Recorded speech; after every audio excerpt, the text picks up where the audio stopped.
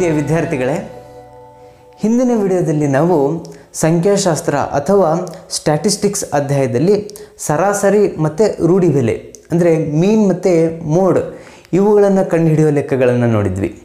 ಈ ಒಂದು ವಿಡಿಯೋದಲ್ಲಿ ನಾವು ಅದರ ಮುಂದುವರೆದ ಭಾಗವಾಗಿ ಮೀಡಿಯನ್ ಅಥವಾ ಮಧ್ಯಾಂಕ ಈ ಲೆಕ್ಕಗಳನ್ನು ಕಲಿಯೋಣ. ಪರೀಕ್ಷಾ ದೃಷ್ಟಿಯಿಂದ ತುಂಬ ಸರಳವಾಗಿರುವಂತಹ ಮತ್ತು ಪ್ರಮುಖವಾಗಿರುವಂತಹ ಲೆಕ್ಕಗಳಾಗಿರೋದ್ರಿಂದ ಈ ಲೆಕ್ಕಗಳನ್ನು ನಾವು ಬಿಡದಂತೆ ಕಲಿಬೇಕು. ಈ ಲೆಕ್ಕಗಳನ್ನು ಕನ್ನಡ ಮತ್ತು ಇಂಗ್ಲೀಷ್ ಎರಡೂ ಮಾಧ್ಯಮದ ವಿದ್ಯಾರ್ಥಿಗಳು ಕಲೀಲಿಕ್ಕೆ ಅನುಕೂಲವಾಗುವ ರೀತಿಯಲ್ಲಿ ಬಿಡಿಸಲಿಕ್ಕೆ ಪ್ರಯತ್ನ ಪಟ್ಟಿದ್ದೇನೆ.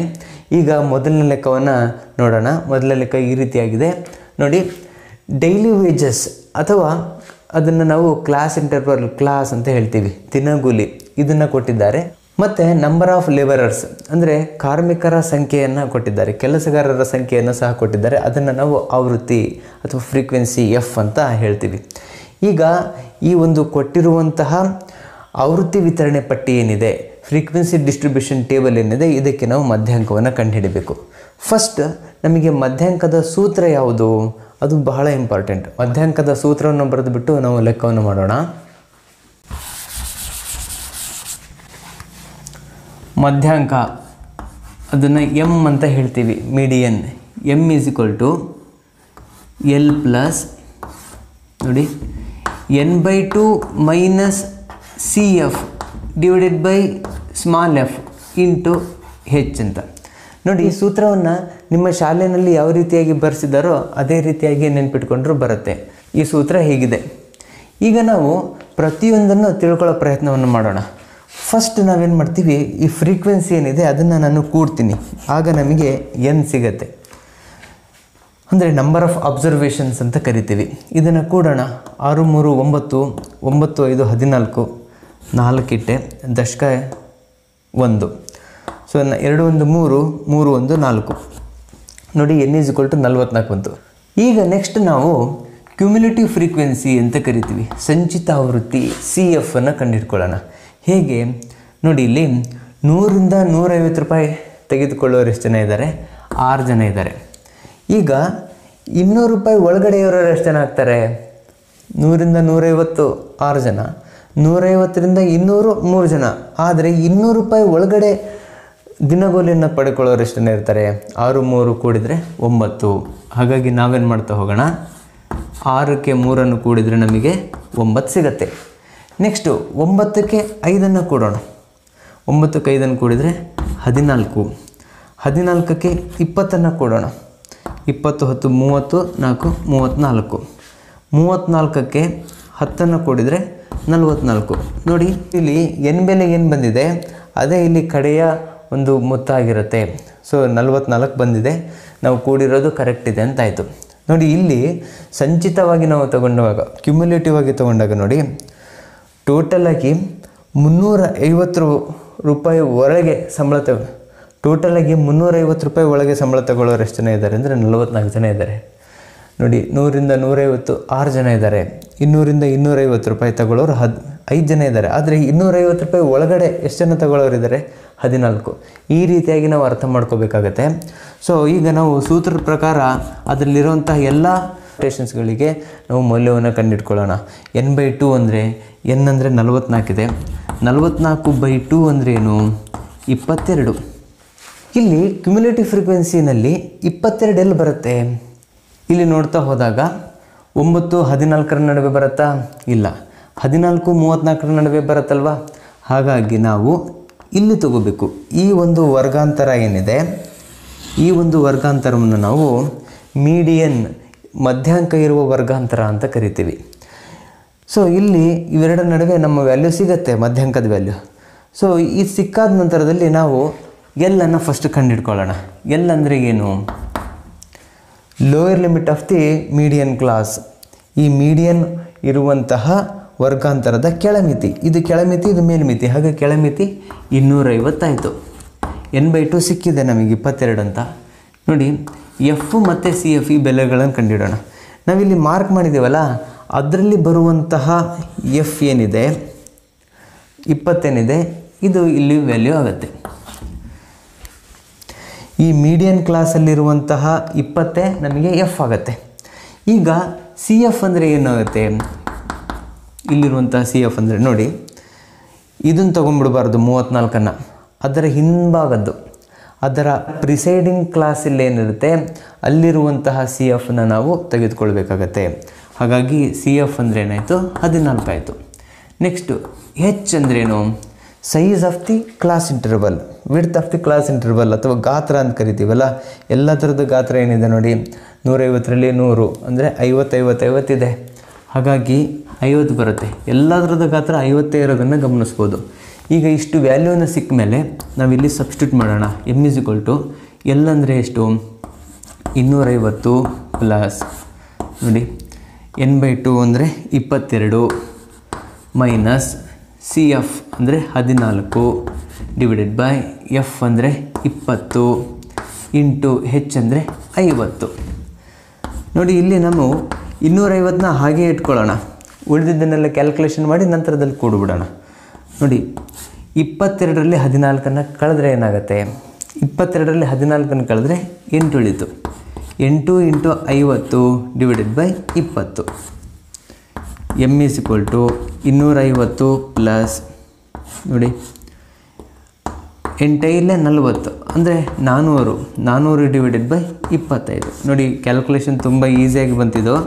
250 ಪ್ಲಸ್ 21 20 20 400 ಅಲ್ವಾ, 20 ಡಿವೈಡೆಡ್ ಬೈ 1 ಅಂದರೆ 20.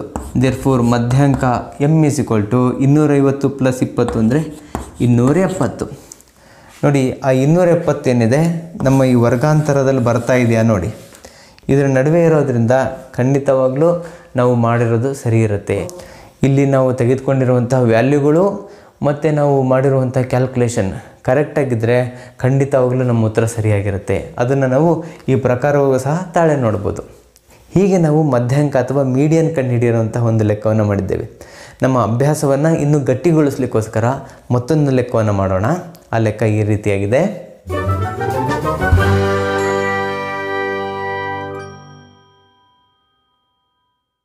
ಈಗ ವಿದ್ಯಾರ್ಥಿಗಳೇ, ಮಧ್ಯಾಂಕ ಅಥವಾ ಮೀಡಿಯನ್ ಕಂಡುಹಿಡಿಯೋದು ಮತ್ತೊಂದು ಲೆಕ್ಕವನ್ನು ಮಾಡೋಣ.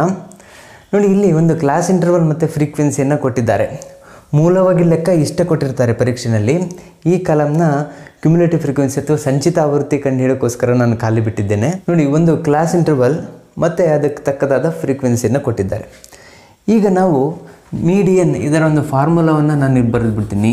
M is equal to L plus ನೋಡಿ n/2 minus capital C F divided by F small F into H.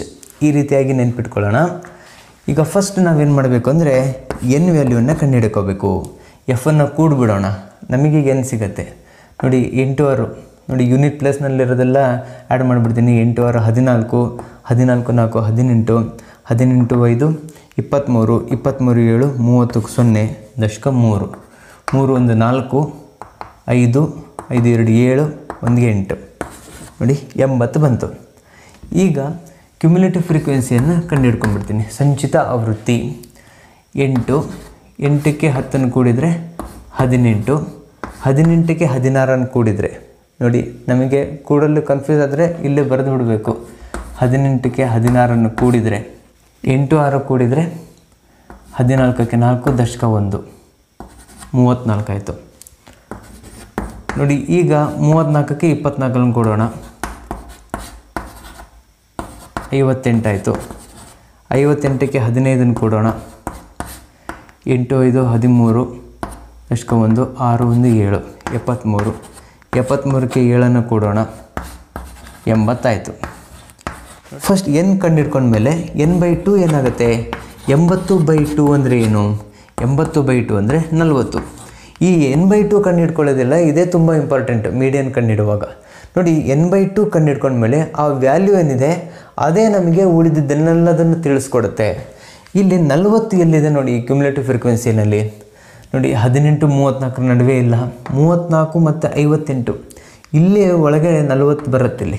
ಹಾಗಾಗಿ ಈ 34ರ ನಂತರದ್ದೇನಿದೆ ಈ ಒಂದು ಕ್ಲಾಸ್ ಇಂಟರ್ವಲ್ನ ನಾವು ಪರಿಗಣಿಸಬೇಕು, ಇದನ್ನು ಕನ್ಸಿಡರ್ ಮಾಡ್ತೀವಿ. ಇದರ ಲೋಯರ್ ಲಿಮಿಟ್ ಏನಾಗುತ್ತೆ, ಅದು ಎಲ್ಲಾಗುತ್ತೆ ಎಲ್ ಈಸ್ ಈಕ್ವಲ್ ಟು 24 ಕೆಳಮಿತಿ 24 ಬಂತು n/2 ಇಂಟು ನಮಗೆ 40 ಸಿಕ್ಕಿದೆ. ನೆಕ್ಸ್ಟ್ ಸಿ ಎಫ್ ನೋಡಿ, ಸಿ ಎಫ್ ಅಂದರೆ ಈ ಒಂದು ಕ್ಲಾಸ್ ಇಂಟರ್ವಲ್ ಏನು ಪರಿಗಣಿಸಿದ್ದೀವಿ ಇದರ ಹಿಂಭಾಗದ್ದು ಸಿ ಎಫ್ನಲ್ಲಿ ಬರುತ್ತೆ. So 34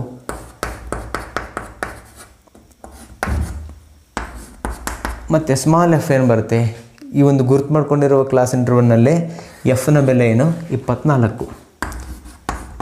next H is equal to the size of the class interval.